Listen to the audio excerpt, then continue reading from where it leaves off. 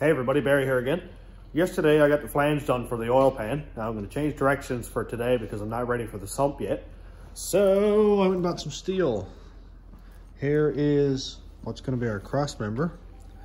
It's 2-inch inside diameter, schedule 40 pipe. Looks like 3/16 maybe? I think it is, or 1/8 inch, something like that. So what's going to happen is this is going to go across pretty much right there. Let's see if I can do this without dropping it. And that's going to take up the cavity that comes across here, and it's going to serve as a lot of strength for when I move this rack ahead and gut the whole back of that, because pretty much right behind this brace right here is all going to go, except I am going to leave the body mount where it goes up. So I'll just take it, skin it out right here, go across, skin it, and take all this big chunk and fire it. Sway bar is coming off. The rack is going to be moved basically right up over this. Also, this big beef right here is going, so I do need to strengthen it up, of course. And I am going to get some more steel and tie in the front of this cradle to the frame rail here. Same thing over here. First thing I got to do is make up some brackets so I can take this piece of steel here that's all different angles and stuff and make it one flat piece that I can cut this pipe on a perfect 90 and weld it in. That way I won't have a bunch of different angles cut at the end of the pipe, try to get it all lined up and stuff. As for our steering shaft coming out of the rack and going up into the floor, I think what's going to happen is when I move the rack ahead, I can just sort of lean it back and hopefully still hook up with the steering shaft. If not, I'll modify that. I'll use new parts so it's all very safe and won't be binding or breaking, anything like that. I don't want this to turn into too big of a job tonight, so what I'm going to do is complete this crossbar here before I go too far and start removing the rack and stuff. So we got it all up on the ramp, cleaned up. What I've got to do, and you can see by however many freaky angles are here, I'm going to come out until I get a flat edge and then triangulate it in, make sure it's all boxed, and then instead of trying to get my pipe to fit all these freaky angles on both sides, I've got a perfectly flat edge right here, perfectly flat edge right there, and I can put my pipe in there and weld it and make it a lot easier on me. So basically my pipe, which is over here, is about 2 3/8 inches diameter. So I'll go till it's 2.5 just to have a nice round number.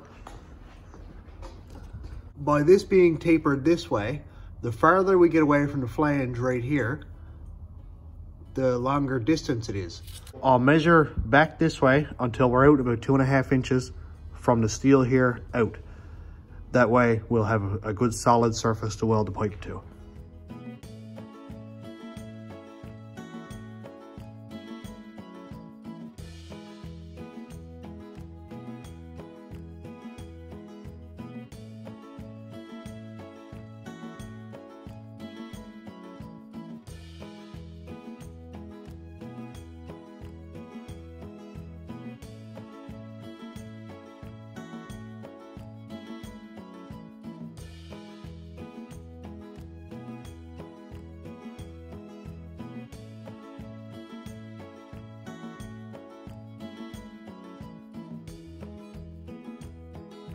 Got my plates welded in, just tacked for now, but hopefully now you can sort of envision what I'm getting at. What I'm going to do now is make a piece of plate go from here across to here. That way you can see that I have a really nice flat spot to weld my pipe to. Also, I went ahead and did this side. Well, kind of getting somewhere. I made this template and I can't believe I actually did that on my first try. Not like my first TV try, but like actually. That's kind of cool. I'm making all this out of 3/16 plate. It's going to be the bulk of what this cradle is because of course I'm going to be cutting out like a pile of it. So I want it to be strong. So now we can really start to visualize what I'm doing here. The pipe is going to butt right up against this piece here and go across. And maybe, no, that was a little bit different. Not a lot different, but a little bit. So I'll go ahead and make that one and tack that in. And then I'll cap in the top and also cap in the bottom when I'm done. I'm doing a little bit of time-lapse stuff tonight, mostly just because I'm cutting and welding and all that, but I kind of like to do this one in real time. For no other reason than just to show how much goes into this and how much I mess up.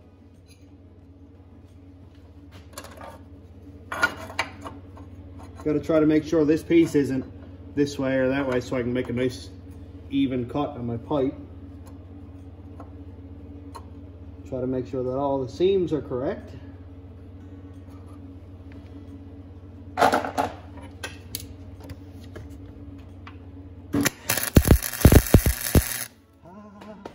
Try not to melt my fingers off.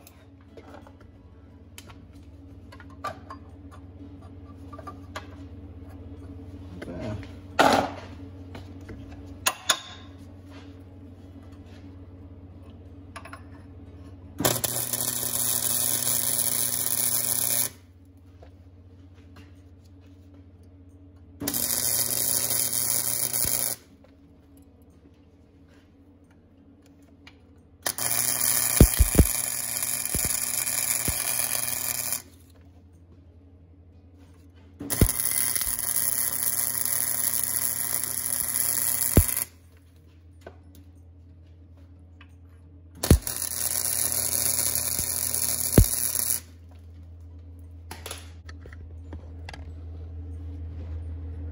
That actually looks kind of cool. So now we can really see what we got going on. Of course, this is going to be our cross member, and that is going to go right up against like that.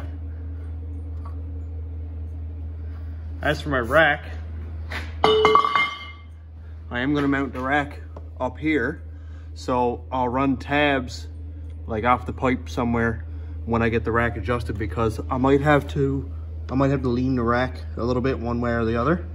And I got some 1/4 inch plate that I can angle whichever way I like, and then drill it, put bolts in, nuts, all that stuff, and we'll be good. I'm gonna do this alternating between sides. So I've got this plate tacked in. Now I'll go over and get the template cut out and do this one.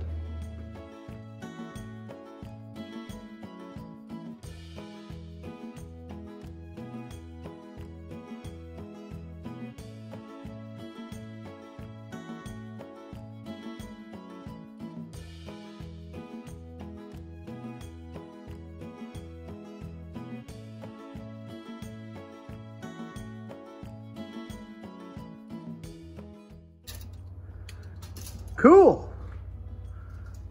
Those are all tacked in. Now we can just measure how long we need it. Nice flat surface there. 21 1/4. Sometimes I kind of snag myself up and be like, I gotta clean this place up. That's tonight.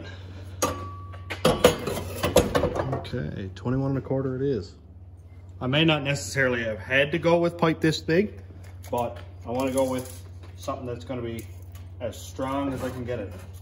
I don't want any chance of this binding or cracking on me.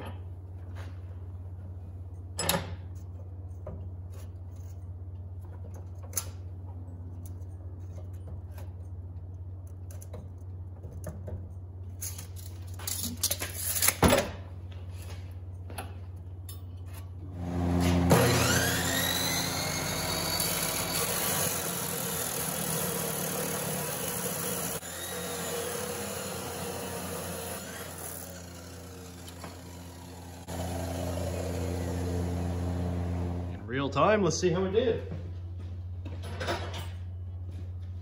See if my measuring tape is shorter than it's supposed to be.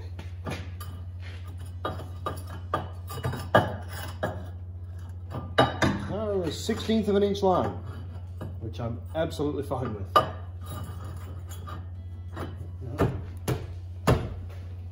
See if I can smack it in. I'm gonna make this cross member low.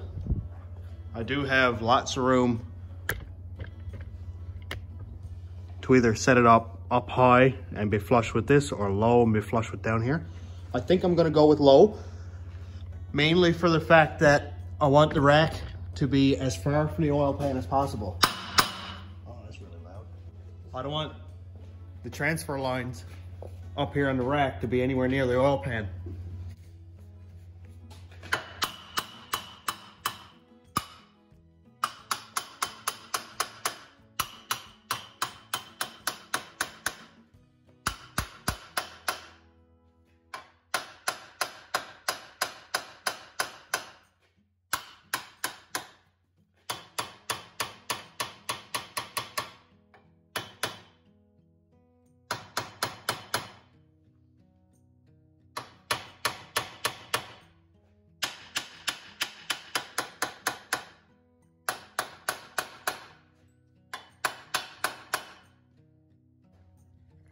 That is a tight fit. Very tight fit. You can see now why I did this.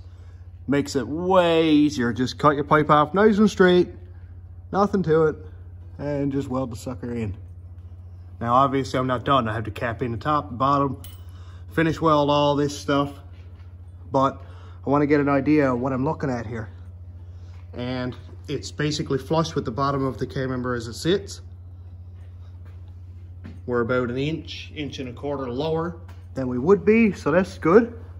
And lots of room to make up mounting brackets all around here for the rack. Minty.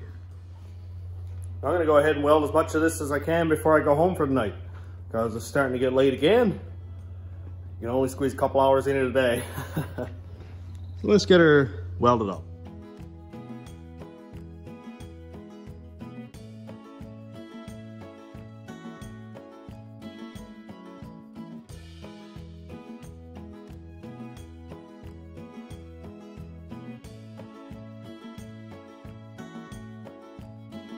Alrighty, we're all welded up for tonight anyway. I still got some work to do up here. I gotta make a plate to go around here, box that in. Plate to go up here, box that in. But it's looking really, really good. I'm excited how heavy it is and how thick it is. We're not down below the cross member. Lots of room for a rack to bolt on. What I'm gonna do is wherever I decide to mount the rack, I'm gonna put a plate and sort of triangulate it. Like one plate here, one plate there, weld them together, and then bolt the rack to it.